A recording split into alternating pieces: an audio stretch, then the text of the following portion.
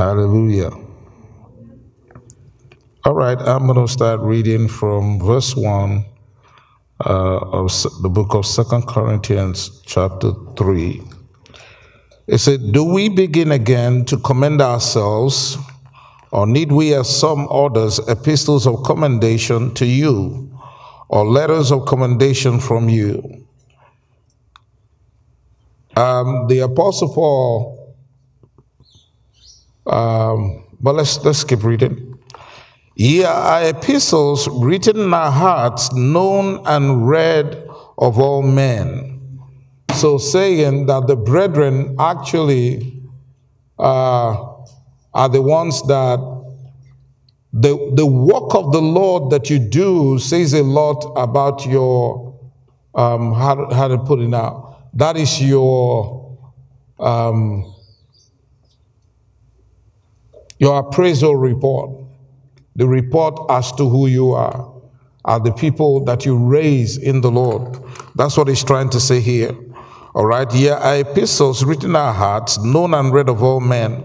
For as much as ye are manifestly declared to be the epistle of Christ, ministered by us, written not with ink, but with the Spirit of the living God, not in tables of stone, but in fleshly tables of the heart.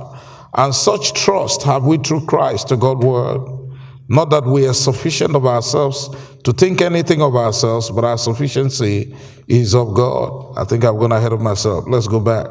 Now, when he was talking about commendation and stuff like that, he was trying to infer the fact that the brethren who people could see would attest to their ministry. Hallelujah. That was why he said that we don't begin again to commend ourselves, or need we, as some others, epistles of commendation or letters of commendation to you, or letters of commendation from you to other people. Hallelujah. "Ye are our epistles, written in our hearts, known and read of all men." Praise the Lord. Now, the revelation begins to flow, and it says, "For as much as ye are manifestly declared to be the letters of Christ, ministered by us." That's like saying we have written a letter, but that letter is a human being, and that human being is walking around and, being a testimony to what God is doing or has done. Amen? Through us. It says, "Written not with ink, but with the Spirit of the living God, not in tables of stone, but in fleshly tables of the heart.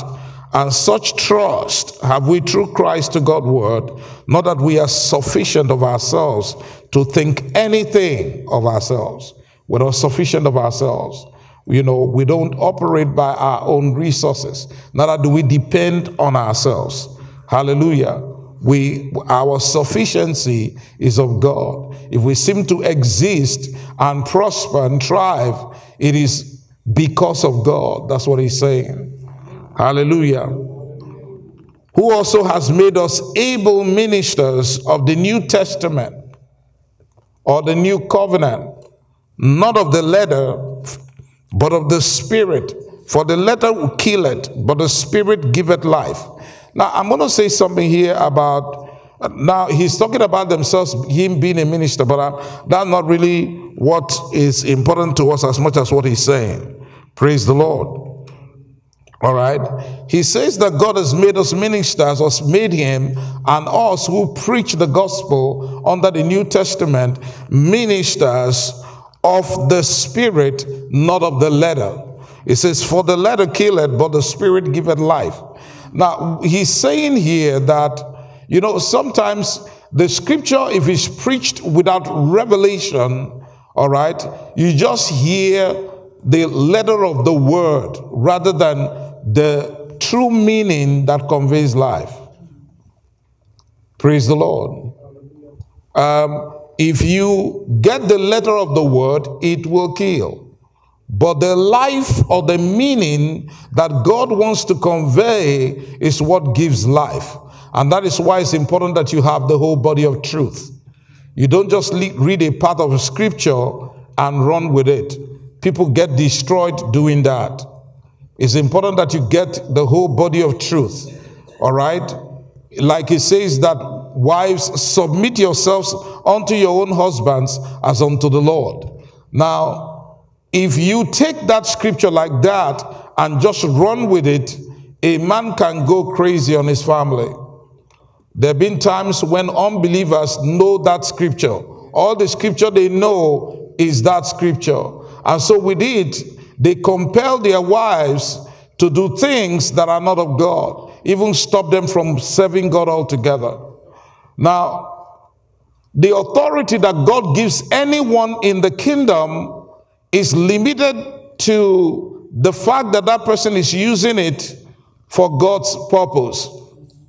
If that person seeks to drive the children of God out of the kingdom of God, their authority comes to an end. Praise the Lord. That needs to be very clear. All right? If somebody says to you, you know, let us go after other gods, all right? Then we won't go.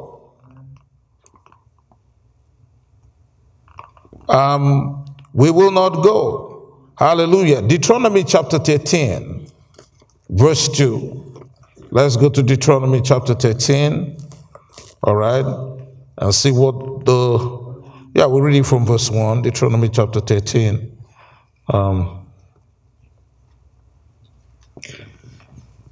Now it says there from verse 1, if there arise among you a prophet or a dreamer of dreams, and giveth thee a sign or a wonder, and the sign or the wonder come to pass, whereof he spoke unto thee, saying, let us go after other gods which thou hast not known, and let us serve them. Thou shalt not hearken unto the words of that prophet or to that dreamer of dreams. For the Lord your God proveth you to know whether ye love the Lord your God with all your heart and with all your soul. Ye shall walk after the Lord your God and fear him, and keep his commandments and obey his voice. And ye shall serve him and cleave unto him.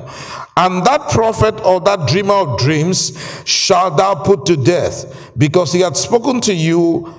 He has spoken to turn you away from the Lord your God, which brought you out of the land of Egypt and redeemed you out of the house of bondage, to thrust thee out of the way which the Lord thy God commanded thee to walk in. So shalt thou put the evil away from the midst of thee. If thy brother, the son of thy mother, or thy son, or thy daughter, or the wife of thy bosom, or thy friend, which is thine own soul, entice thee secretly, saying, let us go and serve other gods which thou hast not known, thou nor thy fathers, namely of the gods of the people which are round about you, near unto thee, or farther from thee, from one end of the earth even unto the other end of the earth. Thou shalt not consent unto him, or hearken unto him, neither shall thy eye pity him, neither shalt thou spare, neither shalt thou conceal him. Praise the Lord. You won't hide what that person has said. Praise the Lord. When that person wants to lead you away from the Lord, you should not hearken to the person. Amen. Now, are we under the law? No. Why am I reading from the law if we are not under the law? Because you're going to come across people who are going to say, but Pastor, we are not under the law. I don't know why you're reading from the law. The law has been abrogated and we should not do anything from the law. All right? I'm going to show you something in a little bit, all right?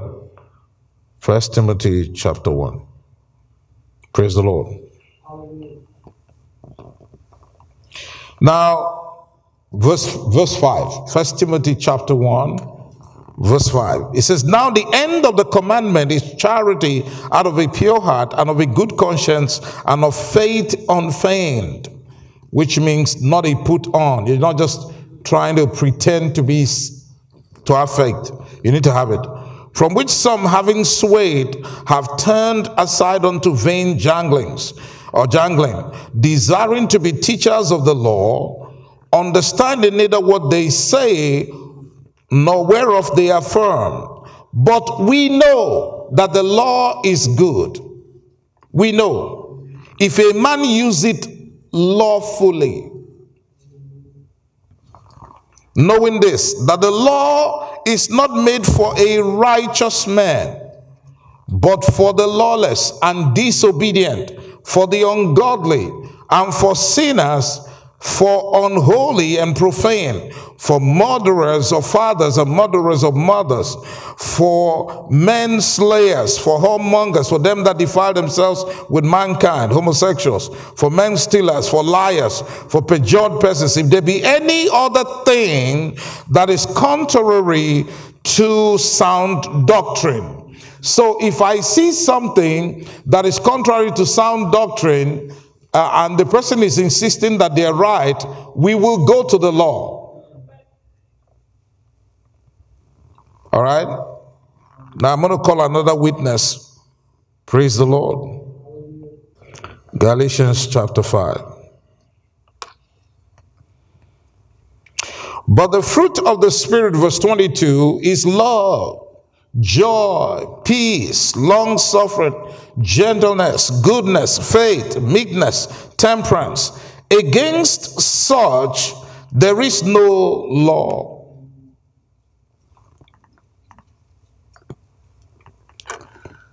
Hallelujah. Against such there is no law.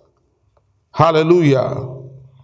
All right. So if you walk in the Spirit, you are not under the law, because the law of the Spirit of life has made us free from the law of sin and death, which is the law of Moses, which is also the carnal law, which is also the principle that produces sin and death. All right? Evidenced by the law. Now, we have seen clearly that if somebody does something to lead you away from Christ, you should not accept that. Amen? Whether it's a father or your mom or your daughter or your son. I know in America, children lead their parents. It's where the children go, that's where the parents go. They call it good parenting. To a point, it's okay. But you got to know where your kid is leading you to. If they're not leading you right, apply the brakes and say, son, I love you, but I ain't going that route with you. Let's go some other direction. Hallelujah. Amen. Praise God. So, the letter killeth, but the Spirit giveth life. Now, I was trying to qualify that, or say those things that are qualified the Word of God. Now, when he says that, he's talking about the fact that there should be order in the home for you to be subject to him. All right? There should be order in the home. Now, I'm not talking about where two women, one has who have gender identity problems. I'm not talking about that. Those ones need some psychiatric help. They don't know that yet, but, I need help from the Lord. Now, that's not what I'm talking about. I'm talking about, I'm talking about God-ordained marriages. I'm talking about a man and his wife. Amen? And so God in tampering, he said to the man, love your wives. Amen? Love your wives. That way, he has tempered it so that it will work. Amen? It will work. Because if the man becomes, if he says, husbands, abuse your wives, and wives, obey your husbands, there will be a problem. Do you get what I'm saying? All right? So the letter killeth, the Spirit gives life. God has tempered the whole body. The Word of God shows us rules for man's relationship with one another and with him. Amen? Now, don't say, if he loves me, then I will obey him. If he doesn't love me, I'll not obey him. That's not what the Word of God says. You'll be punished for not obeying him. And he will be punished for not loving you.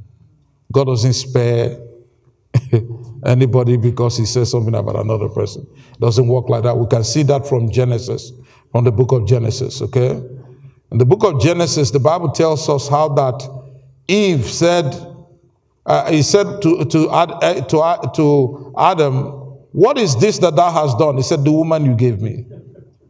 And he asked the woman, why did you do it? He said, the snake, the serpent deceived me and I did it. Now, he started punishing them one after the other. Did anybody escape? Nobody escaped. He didn't say, okay, wow, because the snake did it, I'll punish the snake, I'll leave the woman. No. He punished the snake. After that, he punished the woman. After that, he punished the man. Praise the Lord. So you don't use excuses to exonerate yourself. The best thing to do when you make a mistake is to own up and ask God to forgive you. Does that make sense? Yeah. Now, but if the ministration of death, verse 7, written and engraved in stones was glorious. What's the ministration of death? It's written and engraved in stones. He's talking about the 10 commandments that Moses, that God carved out and gave to Moses. That's what he's talking about. That's what he's talking about when he talks about engraved in stones. Amen? Now, that ministry or ministration is called the ministration of death.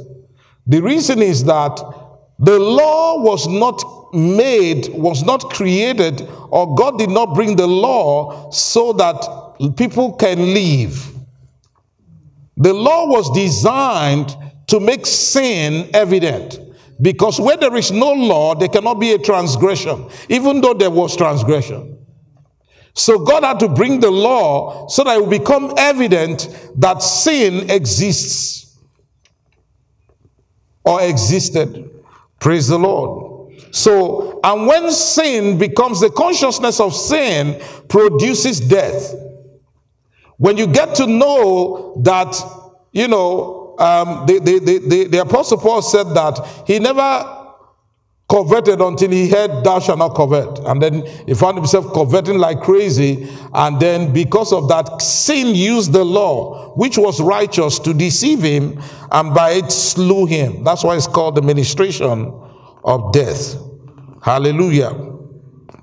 Now, it says, was glorious, so that the children of Israel could not steadfastly behold the face of Moses for the glory of his countenance, which glory was to be done away with. I read it completely. It says, but if the ministration of death, written and engraved in stones, was glorious, so that the children of Israel could not steadfastly behold the face of Moses for the glory of his countenance, which glory was to be done away, how shall not the ministration of the Spirit be rather glorious? What is he talking about? Now, in the day that Moses received the law, he was up in the mountain with God for 40 days.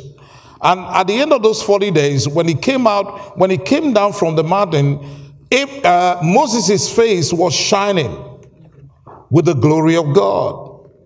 Praise the Lord. And so he says that if that ministration, if that law had some glory to the point of it being seen on Moses and the miracles that he did, how much more shall the ministration of life? Hallelujah. Praise the Lord. If that ministration had some glory, how would the ministration of the Spirit be like? What would it be like? What would the power, the revelation, what would the outward expression of the ministry of the Spirit of God, how is it going to be if what was a law that ministered death had that kind of glory in front of Moses, because Moses stood in the presence of God? Praise the Lord. Moses did not have the indwelling Holy Spirit. What will now happen if the new creation has an encounter with God in such a way that we go into that kind of place? We'll come out like Jesus, totally glorified. Hallelujah. For if the ministration of condemnation be glory. Why is it called condemnation? It was designed so that sin will become evident and men will become guilty. That's why it's called condemnation, the ministration of condemnation. Praise the Lord. Because God brought the law so that sin can become evident. He didn't create the law so that men may be righteous.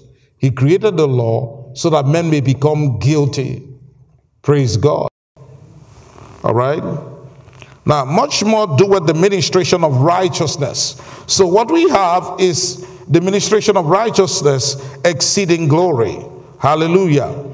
For even that which was made glorious had no glory in this respect, by reason of the glory that excelleth. He's been giving it a lot of names. It says the ministration of the Spirit, the ministration of righteousness, the ministration of the glory that excelleth. Praise the Lord. So you have glory that excels. All right, did I get it right? Even that which was made glorious had no glory in this respect, by reason of the glory that excelleth. Yeah.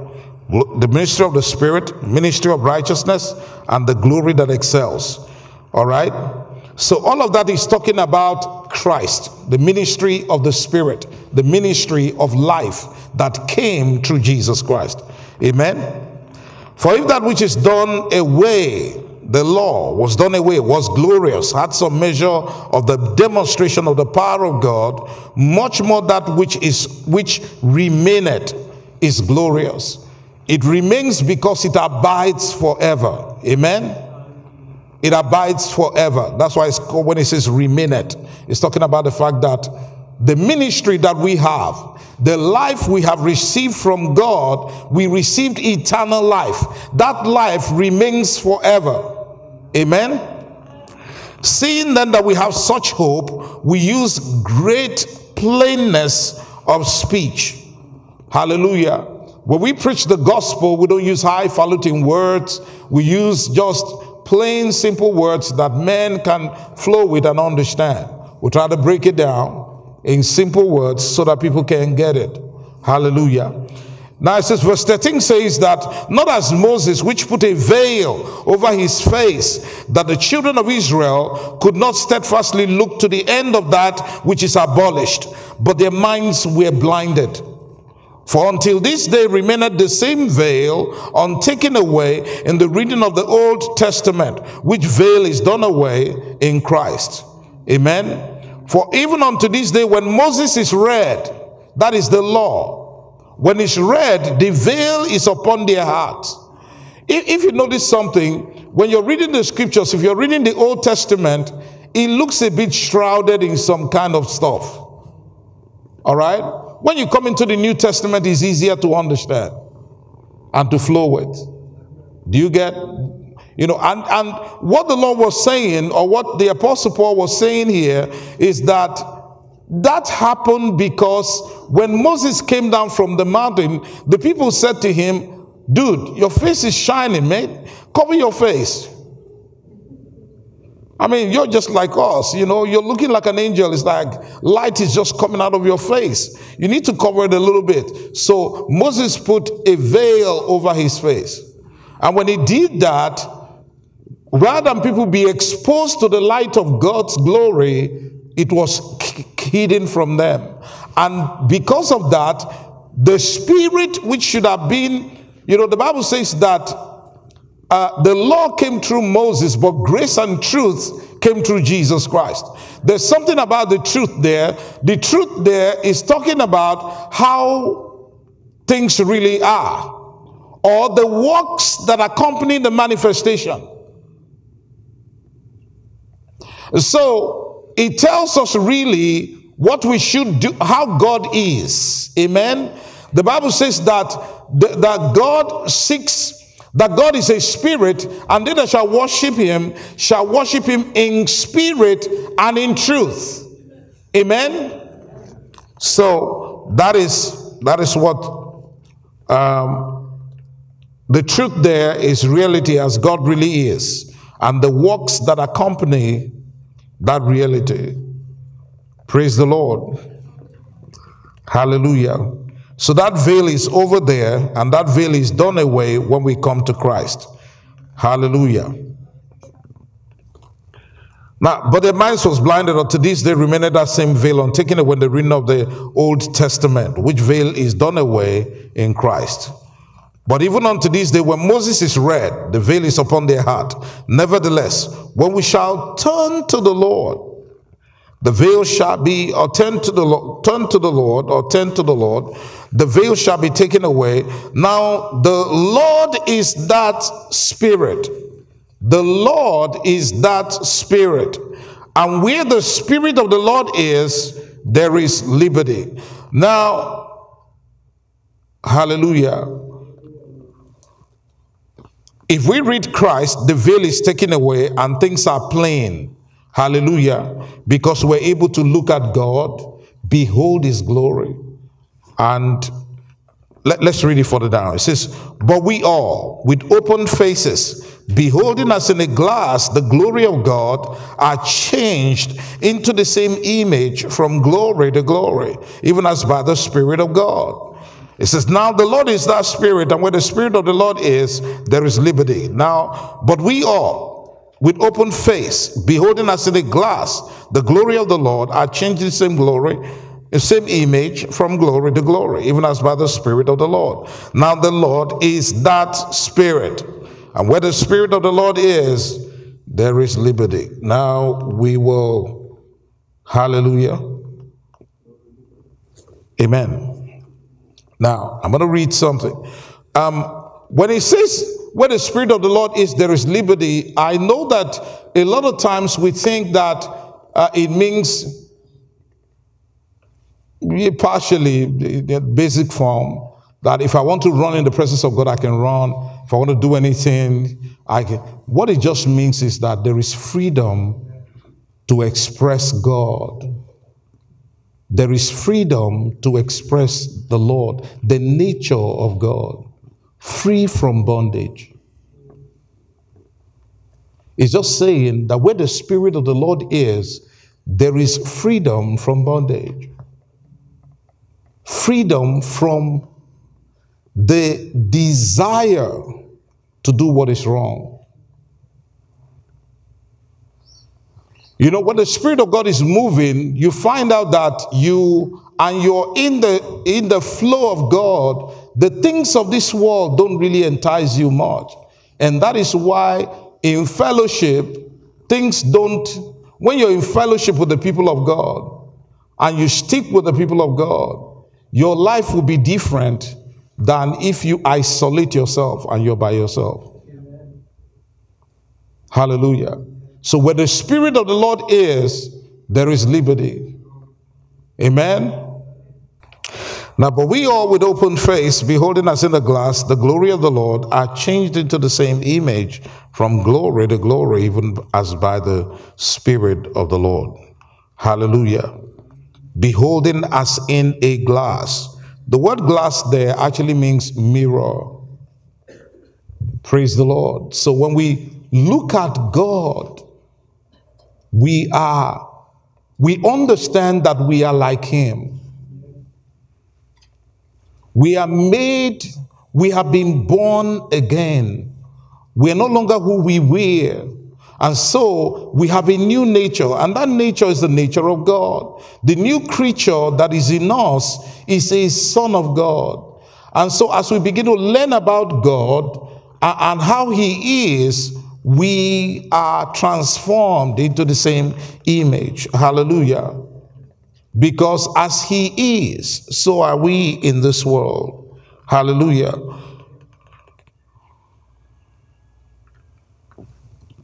It says, when it talks about mirror, it's also talking about his radiating glory.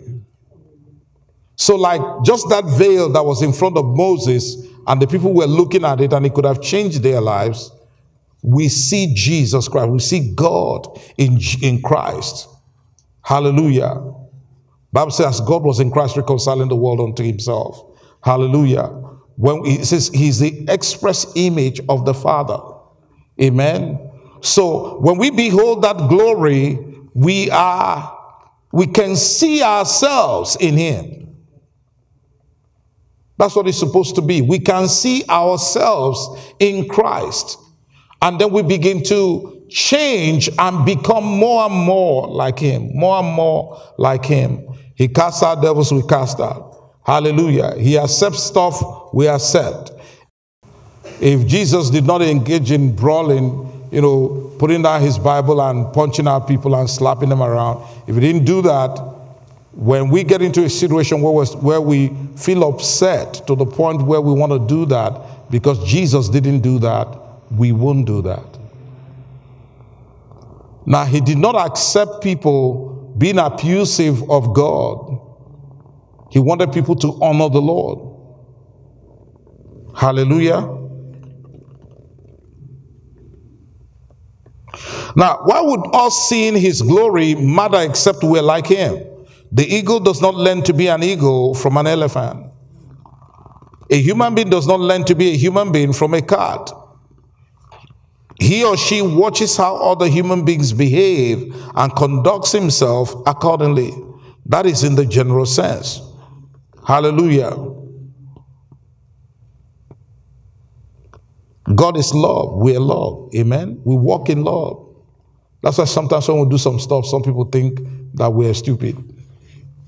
Why? Because their hearts are hardened. So what God is trying to do, they can misread it. Praise the Lord. When people show you love in the house of God, it does not mean that they have any ulterior motive. They don't. Don't read it to mean that. Does that make sense? We ask a brother to follow you up, they call you, he likes me, he's always calling me. No. Don't get carried away with stuff like that.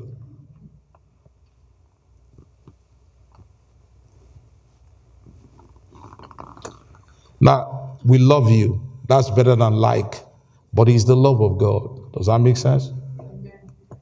All right? We won't have it any other way. You're our sister and our brother. Now, God will always find one person somewhere who goes over and beyond. That's for those who are not married. And, sees you more special than everybody else and wants to keep you for himself. That's okay. All right? If he's going to marry you, that's okay. Now, if he's a crook, that's not okay. Yeah. If he's going about, breaking hearts all over the place, that's not okay. We are to recognize who we are and to learn to live according to our new nature in Christ Jesus. Amen? Because we're born of God's word. We're born of the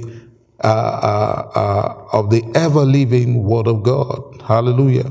In 1 John chapter 4, verse 15, the Bible says, whosoever shall confess that Jesus is the Son of God, God dwelleth in him, or God dwells in him, and he in God. And we have known and believed the love that God had to us. God is love. And he that dwells in love, or dwelleth in love, dwelleth in God, and God in him. Herein is our love made perfect, that we may have boldness in the day of judgment. Because as he is, so are we in this world. Let me say this to you. How many people here saw Trading Places? There was a movie that came out some way back. Maybe some of you were not born at the time, but okay. Yeah. So now, what happened actually was that some millionaire was playing some joke and took a guy on the streets and made him trade places with a well-polished, groomed guy who was supposed to take over the business empire because he was married to his daughter. Now, this guy, they betted $1 that they could make a street guy into groom him and make him polish him up and make him what do you call him? Like a yuppie or whatever, an upcoming executive. They can make him an executive and take an executive and make him a criminal. So that's what they did. They traded places.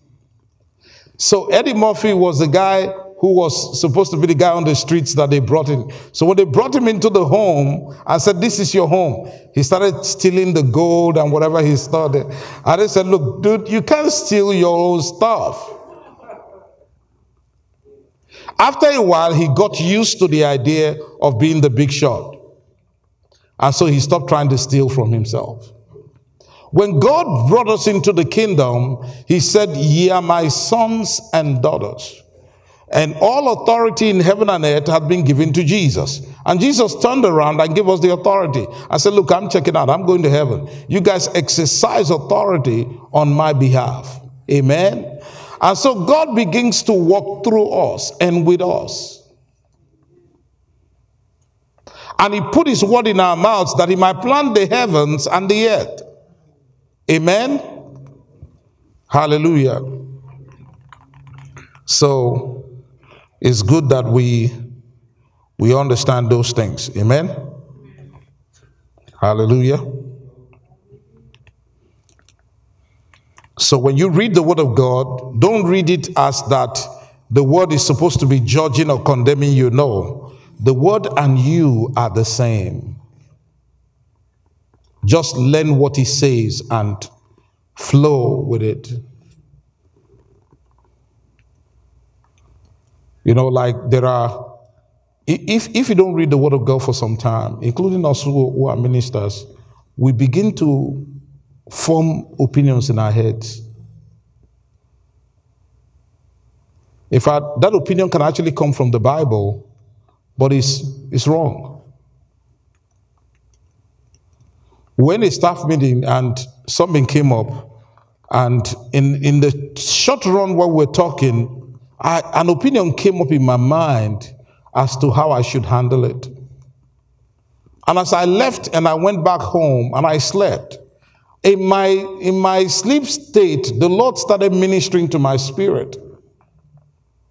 Because there was something I said I was not going to be able to, I'm not going to pray about. You know, some people did some things and I said, look, I'm not going to, anybody can pray, I'm not going to pray. Now, in the night, the Holy Ghost began to bring back things to me and said, son, consider this. I was sleeping. Now, I was sleeping, but he was talking to me.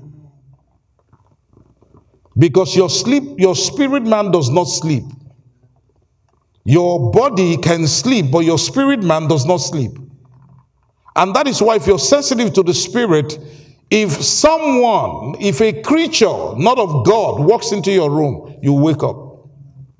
You will know that something came around you and you will wake up. It comes from prayer, you know. If you don't pray at all, don't worry.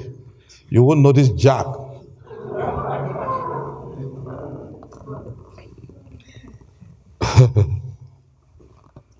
So he was talking to me and said, remember Moses, remember Samuel.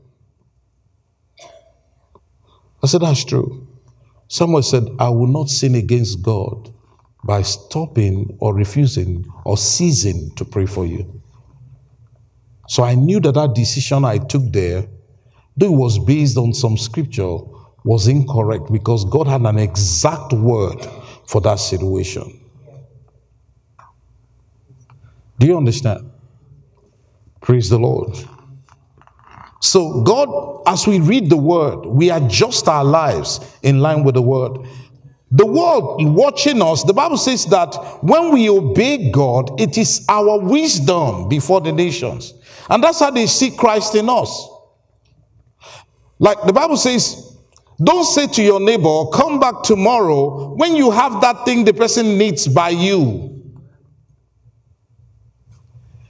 When we do it, we're obeying the word of God, but it's creating an image of God about us to the world. But what we're doing, we're just obeying scriptures. Do you understand? It changes how people see you. But what are you doing? You're just obeying words that you heard. Hallelujah. Maybe you're an uncle and you know, or an auntie or whatever, and that person's relative passed on, or you are a cousin, a distant cousin, and the relative passed on, and you had some things that belonged to that relative, And you're supposed to pass it on to the children. When you read, sometimes the temptation can come up. Say, dude, he gave it to me many years ago and they've forgotten about it. Maybe I should keep it. All right? And the Holy Ghost does something to you and says, do not enter into the heritage of the orphan. For his Redeemer is mighty and he will contend with you. Because of that scripture, you hand over the things to them. Well, what do they say about you? Wow, that is a Christian with integrity. They don't know all the things that happen, but they just know that your action flows in line with God. How did you know that? You were looking at the mirror and seeing how God wanted you to act, and you acted accordingly. That's how God does things for us. Amen. We're looking at the word. It says, be angry, but don't sin. And so, before, if I used to get angry and I'll curse people out, and I'll fight and I'll brawl and I'll slap people around, now I get angry and God says, don't sin. So I can't do that anymore. I withhold that part of it. If I used to be somebody who was slothful in business, people commit a job into my hands to do, and I don't do it, and I want to collect the money for it. That is being a crook. How many of you know that? They give you a job to do, you don't do it, and you want to collect the money. That's a crook. I get to find out that the word of God says, not slothful in business. So I get to do the work properly. After I've done it, then I'll ask for my money. Hallelujah. And when you're doing stuff, when you're building, they call you to build. You do the right things. I'll close with this. There was this builder. And he had been building for this man, for his father-in-law, for so many years. He had been building for him. And then this final project that they had, he was getting to the time where, the father-in-law, was it a businessman or his father-in-law? I'm not quite sure which one it was. So the guy asked him to build a final house for him before he leaves, father-in-law, before he leaves and all of that. So this guy bought all the substandard products. He said, make sure you put the best in there. The guy says he's going to put the best. And an evil thought came into his heart. All these other times, he had been doing things well. This time, he built the thing in such a way, he took all the inferior stuff for the insulation and stuff like that, and this was a very cold region. Maybe it's Colorado or one of these places. And this guy, whoa, all the inferior stuff he put in there. The electrical wiring in the place was a mess. So he thought he was saving money. At the end of the day, the man now handed the keys of that home to him and said, this is my gift to you and my daughter. Whoa. Whoa. Hallelujah. You see why it's not good to do stuff like that? Be yourself. Be of God. True and true. Amen? Yeah. Because you never know what will come out of it. You can imagine that somebody loaned you their car and you treated it anyhow. And you brought it to the place where by the time they kick it the next day, the engine was going to knock. And so they call you and say the keys are yours, the car is yours. And just as you're driving out of the driveway, the engine goes, and that's it.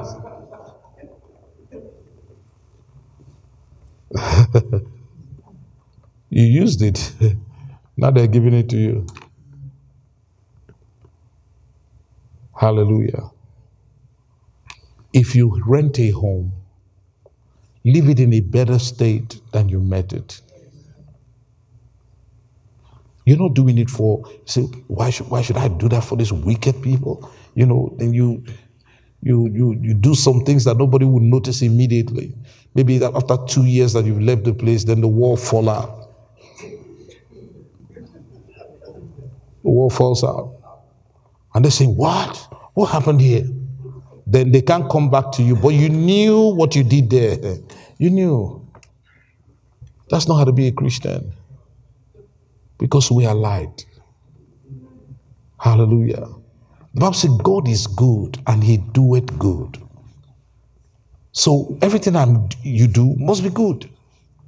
Let it be good. When people check you out, be right. Amen. You know, sometimes it becomes even more difficult sometimes these days to, you know, when I'm dealing with a Christian, even in the office, when we're dealing in the office, and I'm going out of my way to be thorough and meticulous. Some of the brethren that work in church, some of our, you know, staff and all the people are telling, no, let's not go into all that, you know. Let's just, you know, brethren, it doesn't matter, you know. I've learned quite some stuff. Do you understand? That sometimes, you know, people have church face. You know what church face is? Very holy. When you touch them, then things start coming out.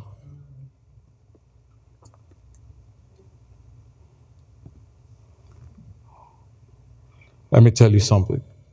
If you do business with anyone, Christian or non-Christian, make sure that you document stuff. Are you listening?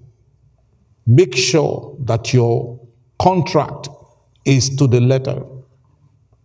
In fact, write it as if you were dealing with a demon. Operate it like an angel that you are. Are you listening?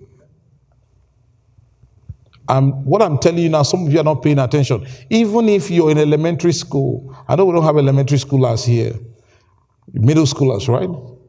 Learn from now to be thorough. Before you put your signature down, read it. Read it. You can't sign and say, oh, I did not know that was what they meant. No. And let me say something else to you that you need to know. When they say on paper, for each day you don't show up, you're going to give us $500. And they say, no, that's not what it really means.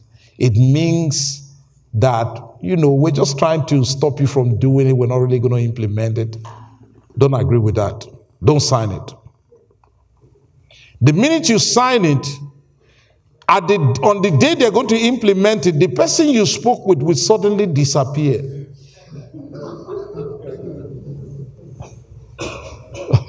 Listen, I bought a few cars in this city.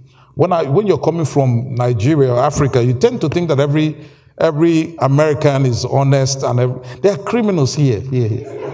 Real serious, advanced criminals. They're here. The guys in Africa are still learning. They are still apprentices to some criminals that are here. And they wear good suits, smile a lot, you know, and they scam you. This guy told me all kinds of stuff. I was buying a vehicle brand new. He was telling me, look, you do this, you do that, you do that. Now, I came 6 months down the line to implement the situation. They said, look, you know, these sales guys, they tell you whatever they want to tell you. What is on the paper? I said, but he told me that what was on paper was not, you know, what I was going to. Where's the sales guy? Gone. I was so upset with myself. I said if it was in Nigeria, I will read it thoroughly. But I'm here. And I thought the guy was honest. From that day, I made up my mind.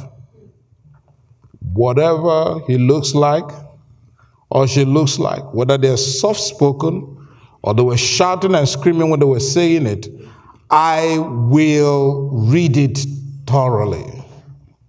Because writing is the real man. My mom used to say, writing is the real man.